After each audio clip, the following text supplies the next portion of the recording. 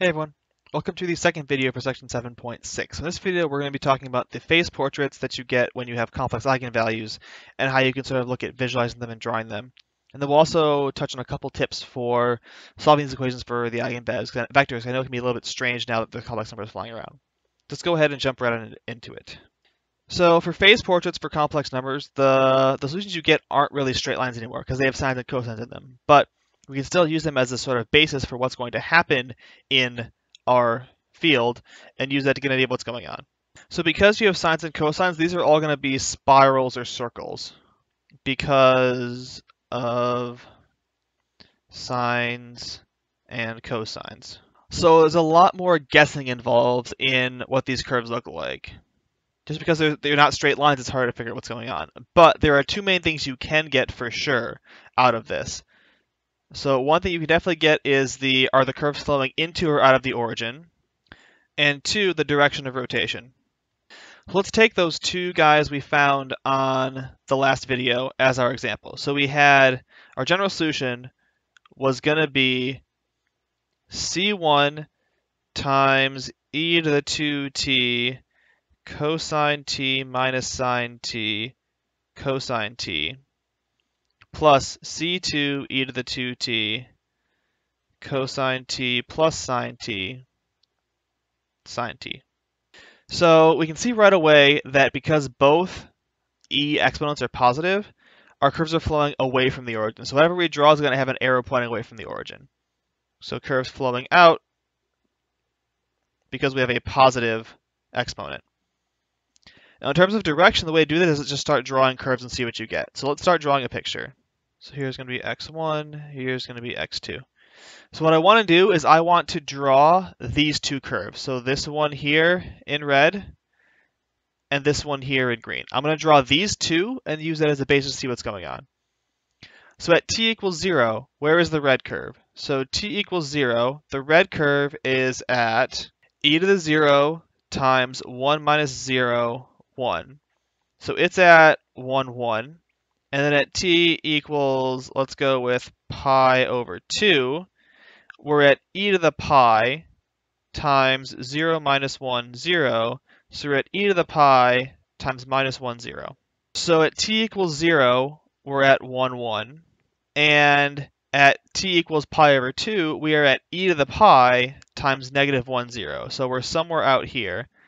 We have to go over the top because we're not going to cross over the x2 equals 0 line until we hit pi over 2. So we have to go over the top. And so it's going to be something like this. And we're going to be circling, but we're taking off in a positive direction this way. And negative direction, we just go the other way around, and we're going in towards 0. Something like that. Now the green curve at t equals 0, this is at e to the 0, 1, 0. So this is at 1, 0, and at t equals pi over 2, we're at e to the pi times 1, 1. So we start at 1, 0, which will be somewhere like here. Yeah, this curve should drop it, so we'll put it here. And then as time goes on, we end up at e to the pi times 1, 1, so we end up sort of up here, and we're going way out this way. And again, as time goes backwards, we're going to sort of funnel in here like this. So it ends up being a lot of a guess as to what the solutions are looking like, but you can get a lot out of just the directionality of the curves and whether you're going in or out of the origin. So then if you wanted to fill in some other curve, you could say, oh, if I'm starting here, what am I going to do? Well, I have to sort of stay in between here and then go off like this. So you can sort of guess whatever you want just based on that. So this is what would be called a spiral source, because it's a spiral and everything's going out. A spiral sink is the opposite one where they're all coming in. All right, so there's drawing phase portraits. Let's now look at some tips for solving these equations. So when you do the eigenvector eigenvalue stuff, you're going to end up solving something like this, x1, x2 equals 0. But r is going to end up being a complex number because you're going to take your character's polynomial, you're going to find its roots, you're going to get complex numbers. So this is going to end up being complex valued.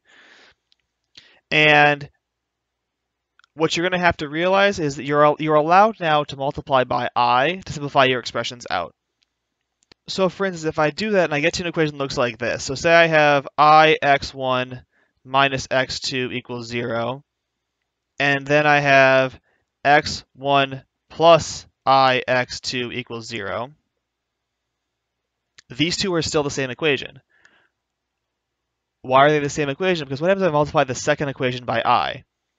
If I multiply this equation here by I, what do I get? I get I x1 plus I squared x2 equals 0, but I squared is negative 1. So I x1 minus x2 equals 0, which means this is redundant to the original equation. So you're allowed to multiply by I to simplify stuff. And it's going to be sort of crucial in how you do this is to pick which thing you set to 1 appropriately. For instance, if I now have this top equation, I now have something that tells me I x1 equals x2. So my best bet here is to pick x1 to be 1, so I just know x2 is I. And then I get 1i as an eigenvector. And again, you're allowed to have complex numbers flying around at this point because it's what you're going to get when you have complex eigenvalues. That you need to go through the process we did before to reduce that to a real imaginary part solution, but complex eigenvectors and complex eigenvalues are going to happen when you're solving these problems this way. All right, so that's sort of the main tip I wanted to hit for this one. The next video is going to cover some examples which will show you all this process and how it works out. So that'll hopefully make things more clear and more understandable with how you actually go about trying to solve these problems. All right, so that's it for this one. Thanks a lot for watching, and I will see you in the next one with examples on solving these sorts of problems.